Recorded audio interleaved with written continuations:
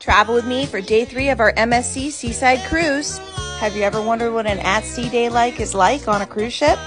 Day 3 was spent cruising from the Bahamas to Mexico. We took the opportunity to sleep in without having to worry about getting off of the ship.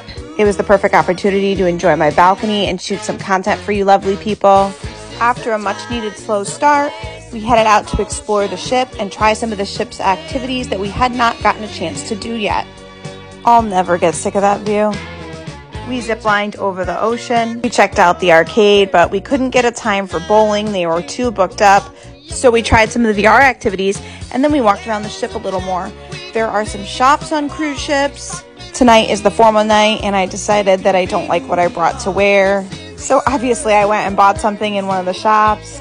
Does anyone else spend money like a platinum rapper when they go on vacation? We got dressed for dinner and the sea started to get a little rough. If you like travel videos and want to see more, click that plus.